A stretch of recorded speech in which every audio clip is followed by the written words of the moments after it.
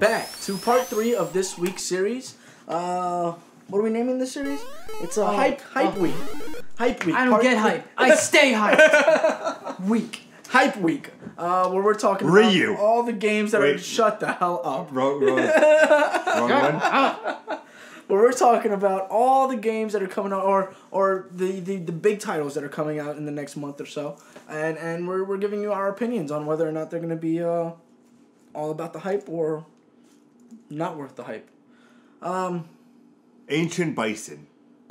Shut the fuck up, Pete. Jesus. I'm going to stab you repeatedly. Get him! To my far left, I have the biggest Zelda fan in the world. If you don't believe me, check his right arm. He has a tattoo of the Triforce. It's Mr. Jeremy Bird. What's up, guys? Biggest Zelda fan in the world, coming at you once again. And to my direct left, I have Pete Anderson.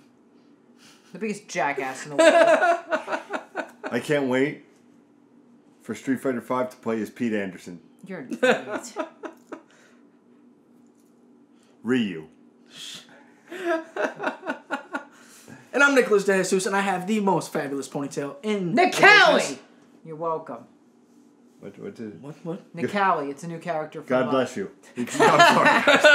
It's a new character from Street Fighter V. He has the best ponytail in the business. It's fabulous. There you go. How's it going tonight, everybody? I have the best fabulous ponytail. What? No, he just screamed like fucking achoo! Bless you! Achoo? You're like, you're listing off fucking like characters. He's listing off moves. I don't even know what the fuck is going on. No, Nicali's a character from Street Fighter V. No, Hachu, Hadouken. That was a joke. Oh, I missed that one. Keep up, you fuckers. Wait, a lot of people are sneezing right now. I don't know what's going on. I had a bad day at work. I don't think I can keep going on. Sure you can! Alright, let's take that away from the first time I opened away from the white people. You're not supposed to play with knives. He was the matter with you. It's a Puerto Rican club, alright? Let's keep it that way. I am I'm part Puerto Rican, motherfucker, so you're in the wrong neighborhood. Yeah, I'm in part Puerto Rican. Yeah, what part? The part you left outside? Oh, you made it funny. He's got jokes. Guile. I'm gonna RKO you through this fucking table, I swear. If you have no idea what we're talking about, Wednesday's episode. No. Check it out. Please check out Wednesday's episode. How was the Let's Play? Of Metal Gear Solid you had yesterday. You want to know? You want to know? I do want to know. Watch the video on it. I don't need to watch the video, alright? He doesn't actually. I played the game. You played the game. Well, you just want to know my reaction. Yeah. Not bad. Alright. So far what I'm playing is not bad. Metal Gear, you could tell. Especially in the beginning. Fucking Metal Gear. But I'm excited. The only thing I'm worried about, is you know me, I like to enjoy my games, play my games. Metal Gear is going to take me some time. And Unravel is just a mere 11 days away. I cancel your pre-order. From us recording this, it's a mere 11 days away. I can cancel your pre-order, buddy boy. I have connections. And I'm very excited for Unravel. And I saw a new trailer with this little grandma who's knitting, and it was just absolutely fantastic. I cannot wait. I play Pokemon, and I play more manly games than you. I can't wait. Okay, alright. Expect a live stream. Expect me to just play the whole fucking game. Just... Yes. Evil Ryu. Here's a thought. Thank you. I'm waiting for that. GameStop, if you want to keep gamers coming to your stores, you actually probably have a good idea in what they're doing. They are working with Crystal Dynamics, I believe it is. Insomniac, I'm sorry. They're working with Insomniac to produce a, I guess, GameStop exclusive.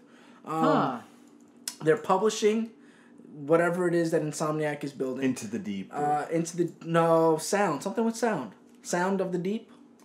Something with sound. Sound of the Deep. I think they're actually on the right track, right? So the only thing I have to say about it, though, is maybe push for something bigger than a side-scroller. I don't know if a side-scroller is really going to get you in the game publishing business. It's just going to get you in the indie business. And being that there may come a time where GameStop, in terms of selling you a physical disc, is obsolete. Song of the Deep. Where selling you a physical disc is obsolete. I think that they have the right idea.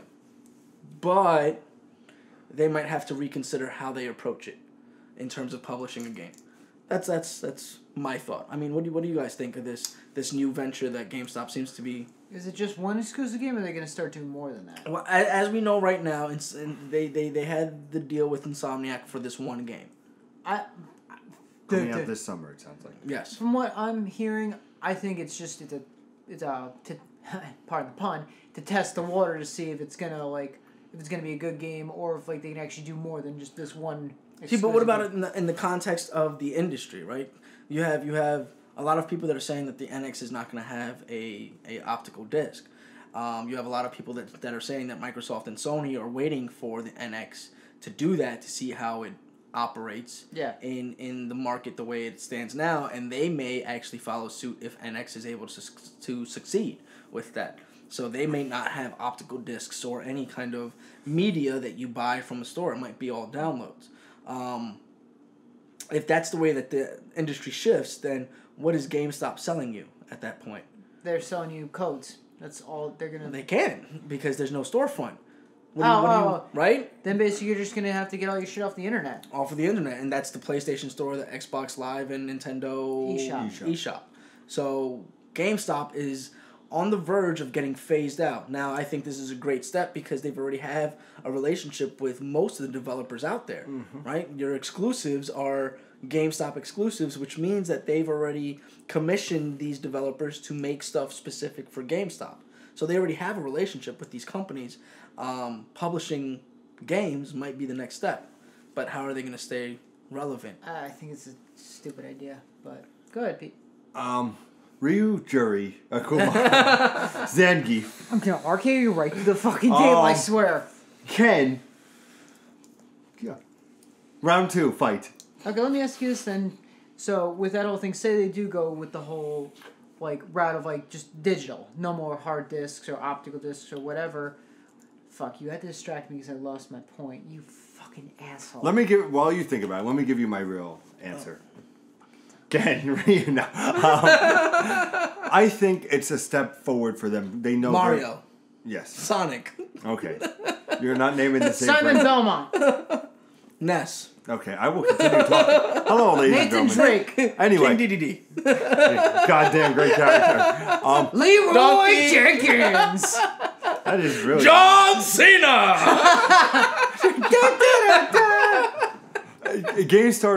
GameSpot stop. John Stamos. What?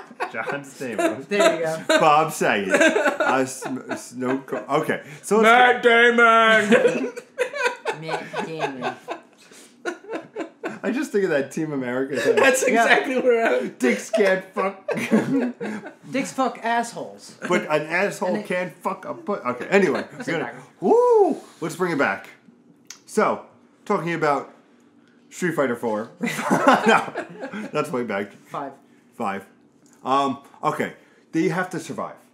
And in order to survive, they have to start planning. And getting in bed with Insomniac, which is a great developer, Ratchet & Clank, Resistance, great developer, to get in bed with, for them to say, here's a game that nobody's really looking at, and GameStop being like, yes, we'll help you publish this, we'll have, because it will be for GameStop only. You're not going to see it at Best Buy, you won't see it anywhere else but them. So seeing, this is their little toe in the water. If it works, great, maybe GameStop has a future. If it doesn't work, then I see slowly in the years to come, we're going to see the rise of the PSN network. You're going to see the rise of Xbox One. You're going to see the rise of eShop. You're going to see the rise of Ryu Hayabusa. No. Wrong franchise. That's Ninja Gaiden. No. Gaiden, excuse me. Well, technically, that's Dead or Alive first, then Ninja Gaiden. No way.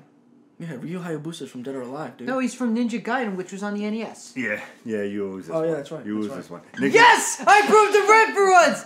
Yes! Isn't it the greatest feeling? It's fucking awesome. Yes, you're right. It's like the coming of Jesus. Alright, I'm done. Is this what it feels like to be you? Oh, I could play this if you'd like. I could go with this. No, okay, here's what I was going to ask before. How do you feel about them, cutting out the middleman? Say that they go full digital. My point, I was remember how you said you looked up on the internet how much you get for, trading your games in? Mm-hmm. like, just say they cut that out versus, like... Well, that's their big business. I'm saying GameStop it goes, is known for trade-ins. Like, literally, for going into the store and be like, how much am I getting for this game versus, like, going on the internet. If they cut that middleman out, then the company's... Well, not necessarily, right? So if GameStop goes into publishing, number one, they're ahead of the league in terms of publishers. Mm-hmm. Because when's the last time you walked into a Ubisoft store? When's the last time that you walked into... I walked into a Microsoft store. They're not that impressive. I walked into a Nintendo store. It looks like a shitty Apple store. Yeah, but those are people that provide consoles and make hardware. That's not just a publisher. We're talking about just a publisher having a storefront. They've already got the infrastructure for storefronts for their games that they're... I've walked into Ubisoft Montreal, thank you very much. No, I haven't.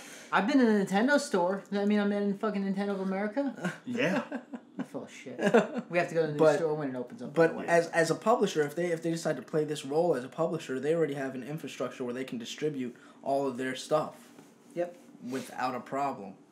So I don't know. I don't know how that would play out. I mean, if there's no hard disk media, then would GameStop become a place where you play like arcade style? That would be cool. Gaming, like classic arcade style, where you rent time to play a GameStop game that was published by GameStop. That could be an idea. That could be interesting. Yeah.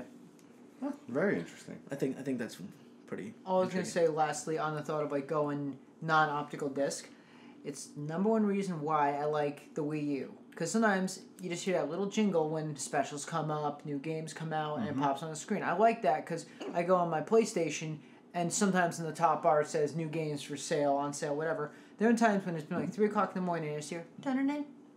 I'm like, ooh. I'll check that later. But I like that. Just as a little props to Nintendo right there. New specials come out, 30% off winter sale going on right now. Can't control it. That's Superman right there? No. Well, I don't know if Superman's ever had hiccups. I'm not entirely sure. Okay, bye. Neither am I. Uh-oh. You want me to take this? No, I'm going to try it out. All right? Let's see if I can get through it. If you didn't know, this is the greatest video games gamecast in Mushroom Kingdom. I'll be on in every past, present, and future location of the Assassin's Creed series. We are 3 friends who talk about video games every Monday, Wednesday, and Friday. And we honor you with... You fucking host on Friday. Oops. And we honor you with Let's Plays every Tuesday and Thursday. And by we, I mean Pete and Jeremy. We bring you the biggest news in gaming in our One Up News series. And again, by we, I mean Pete and Jeremy. And from time to time, special live streams. And again, I mean Pete and Jeremy. If that sounds good to you, because it sure sounds good to me, because all I do is just make the shows work. Hit that subscribe button, hit that notification button, and share our beautiful faces. Beautiful faces! With your beautiful friends. Now, on to the topic at hand. Akuma! The Division. Is it going to be overrated? Is it going to perform under par? Have we been waiting too long? Is it worth the wait? May I take this one first? After you, sir. I rarely take it first. You really... Well, you can take it as many times as you want to. In whatever order you want to. My name is Peter Anderson. Let me tell you something about the Division. Okay, coming off of... Rainbow Six Siege. Rainbow Six Siege. Yes! Still going strong. I'm on fire tonight! I still got my core. And the discussion came up the other day about the Division. See, it all makes sense. It all full circle. It came up about the Division, and we were talking about if we're getting it. Are we going to go from Rainbow Six and go over to the Division? Yeah? You smoky bastard. And it was unanimously yes. And they said, when is it coming out? And they said March 6th. And I said, no. And they said, what do you mean, Pete? I said, no. They said, what do you mean, Christmas? Yeah. Christmas charisma. They said, what do you mean? I said, this game has been delayed many times, and the beta is just coming out now. If you're saying the beta is coming out in early February, you're saying a month to fix everything, I say no way. They're going to have at least 2 weeks to a month delay. But this is what I mean, like... Well, wasn't the gap between the beta and the release of Destiny the same time gap? It was relatively a month. But look at it this way. You're right.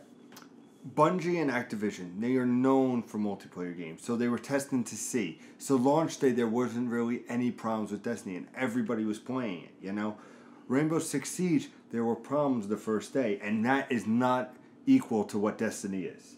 So to have something where it's the Division, which yes is hyped about, but if all these people go on, how is it not going to crash? Give problems? Ubisoft is not known for their online. It's Activision. It's the people behind Call of Duty who have it perfect, you know. You have that hiccup for the first hour of the release for Call of Duty, This is a Ubisoft title? Yes. It's a Tom Clancy. Tom Clancy, The Division. Yeah, like you're saying. This like, completely changed the landscape Yeah. for me then.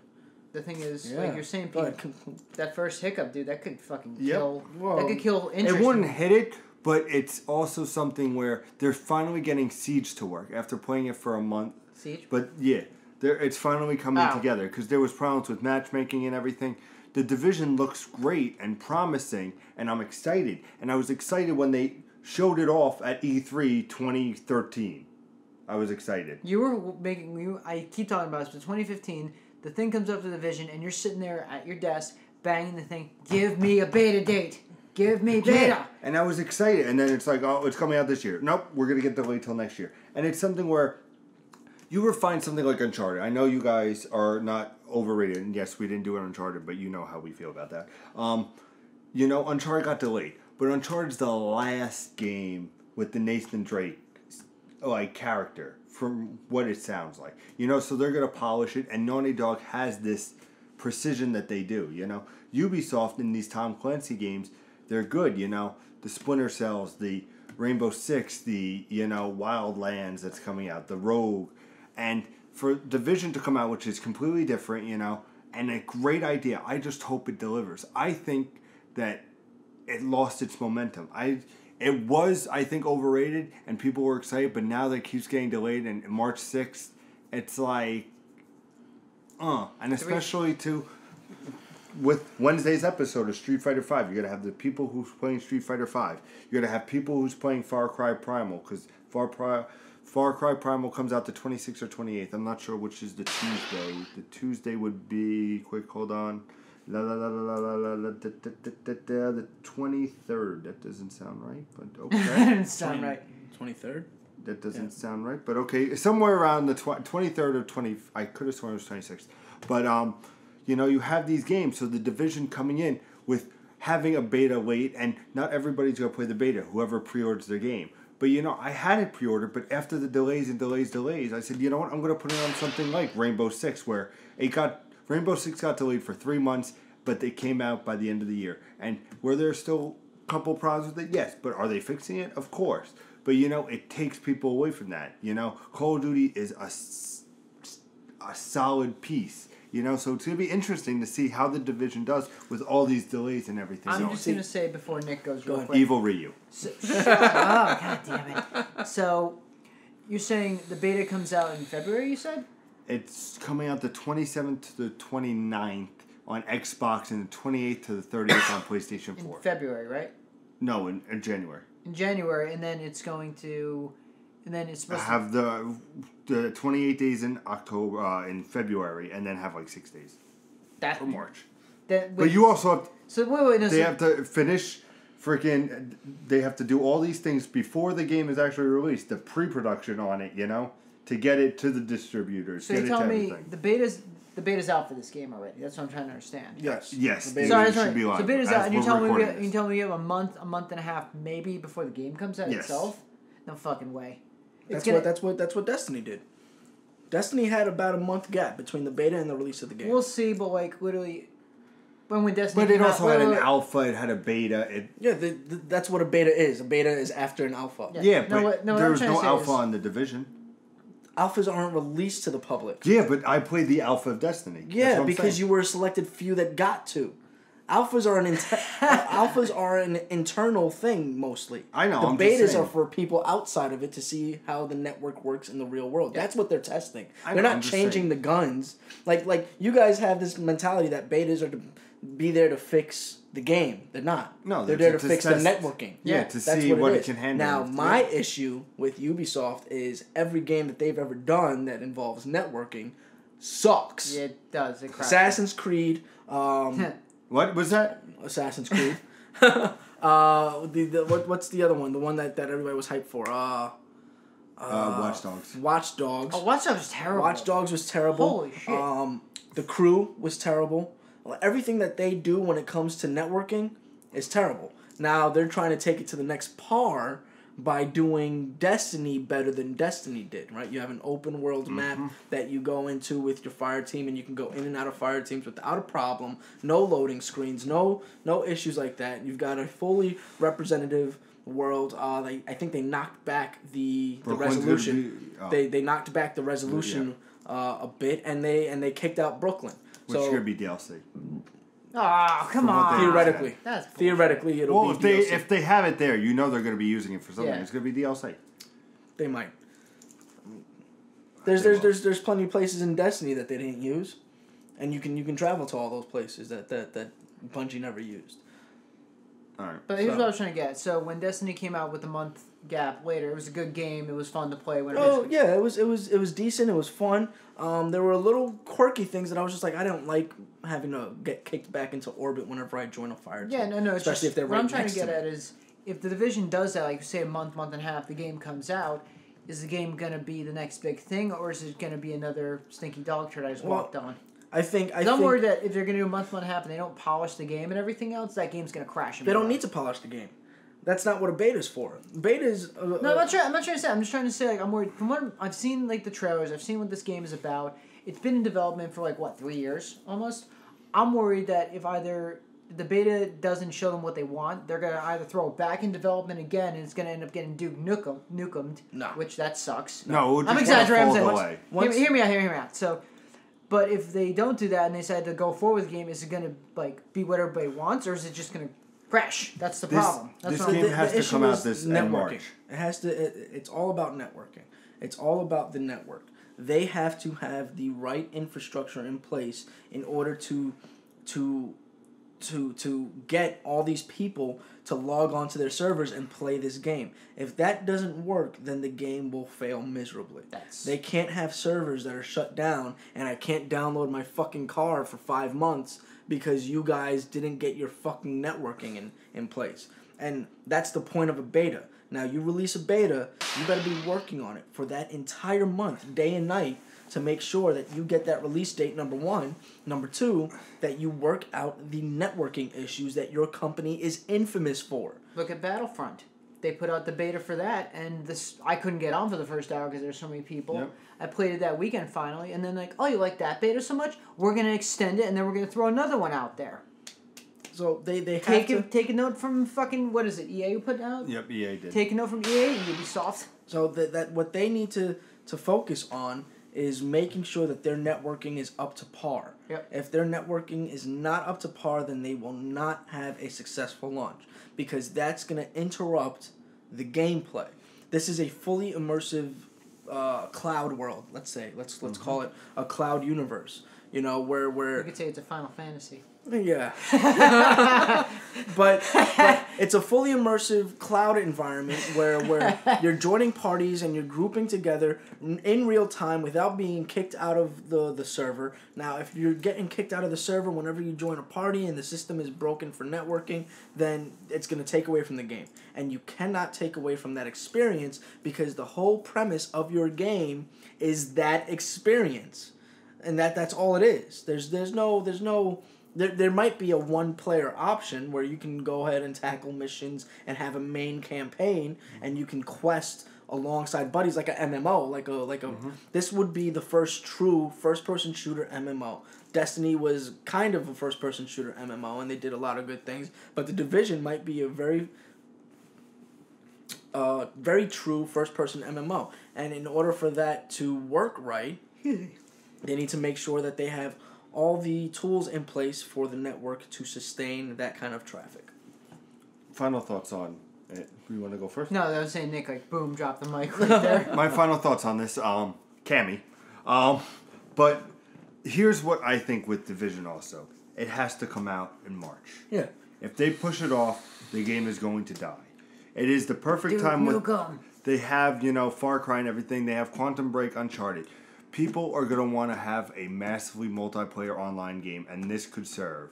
But if it gets delayed by months, you run the risk of having something come in and take it out. And this, I think, if done right, the beta and checking in and everything, Division could be a powerhouse. However, if not taken care of the right way, it will burn. Well, supposedly we're getting No Man's Sky sometime soon. Mm-hmm. If the Division isn't able to compete with that, then we're screwed. Exactly. But you know us. You love us. Check us out on www.youtube.com/improvgaming. Check us out on Twitch at improvcot, improvcap, and IPGJBird. Check us out on Twitter on profcot. That's at improvpete. And this is Jimmy Poison 450. Jimmy Poison 450. And also check out our PlayStation 4 community of Improv Gaming. Mm-hmm. And don't forget this Sunday for Super Bowl, the 7th, 3:30 p.m. Eastern Time, the 16-man tournament. WWE 2K16. A couple of the boys from the Scholars of Wrestling and a couple of our buddies going to be playing. It's going to be a good time. And Super Bowl. We're doing the Super Bowl prediction the day before. The day before Super Bowl. That will probably go up around 11:30. That's when I tend to put up the videos. Okay. Cool. Yeah. About 11:30. Noon. It will be up by noon. Let's play. We're going to predict the Super Bowl 50. Super Bowl 50, and I'm going to have Dan never play me again in Madden. I think Dan's going to beat you. No, absolutely not. Thank you for joining us, and as always, ladies and gentlemen, Shoryuken! Right? Yeah? Huh?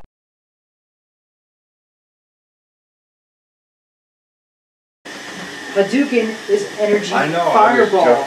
Shoryuken is rising dragon fist. Learn the difference.